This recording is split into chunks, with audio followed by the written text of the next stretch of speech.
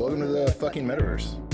I also feel like now we have this roster between, and it's funny, each one of y'all has a different Creative Commons license between Yuga, Doodles, and Proof. I mean, Kevin Rose used to be my arch nemesis CEO.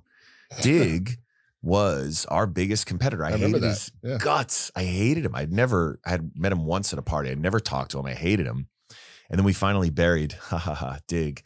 And I didn't hate him as much because we won, but I had never talked to the guy. Amazing. And I told him, actually, I told him this in the Proof, I guess. I was like, dude, I almost, when Digg fire sold for like a few $100,000, I nearly bought Digg.com just so I could redirect it to Reddit.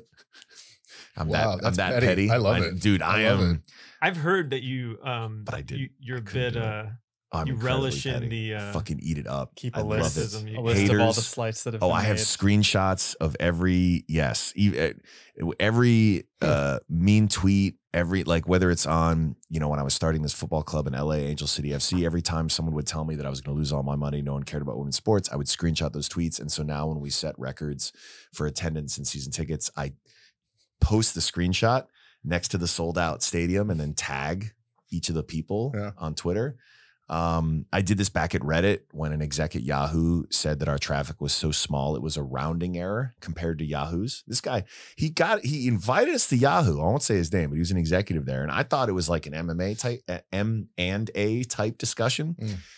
But he basically ends the meeting 10 minutes in, and he just is like, "Wait, how much traffic do you have?" And I'm like, I don't know, like 10,000, whatever, daily actives. And he was like, "You're a rounding error compared to Yahoo.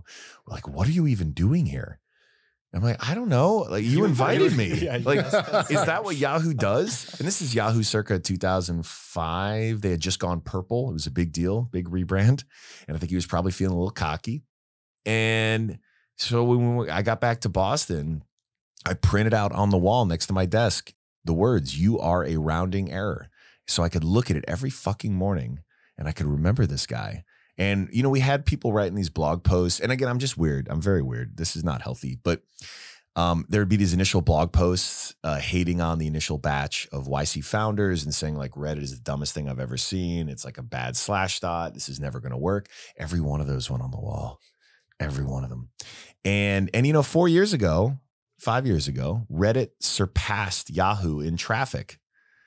And you better fucking believe I found an old photo of that sign on my wall, of that reminder. And it felt really, really good. But I don't know. Like I said, I'm a little broken in that way. No, we can completely relate. I can only imagine. I give this counsel to founders all the time.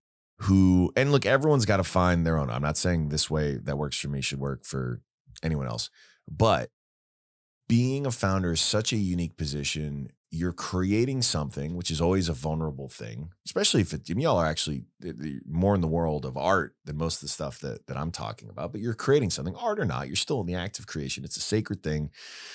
You're putting it out into the world, and you know, there's invariably going to be haters. And I tell founders, look, you're actually better off having haters and certainly if you like using it for ammunition and motivation, that's great. But even if you don't, better to be doing something that has somehow made people so irrationally mad at you than to build something that no one cares about.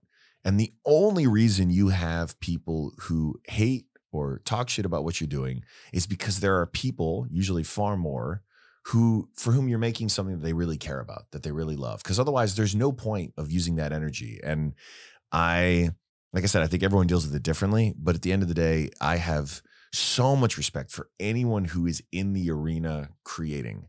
And even if I don't necessarily love the things they're creating, I still have to have some level of respect for the fact that they are in the arena building amidst all of that. And I just wish we had more people doing it at the end of the day, because that's how we get better stuff in society.